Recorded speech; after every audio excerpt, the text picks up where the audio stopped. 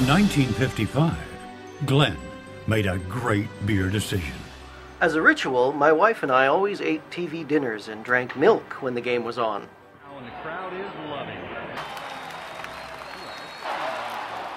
Till I asked to have a beer instead of milk. May I have a beer instead of milk? Certainly not.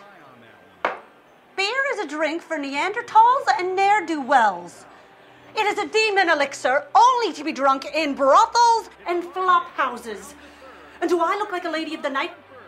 Do I look like a whore to you? Huh? Does this look like a whore's mouth? No, I don't think so. So he moved the television to the basement and gave us all beer while watching sports.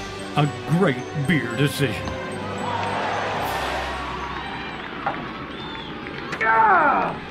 Carling, tasty beer at a low price.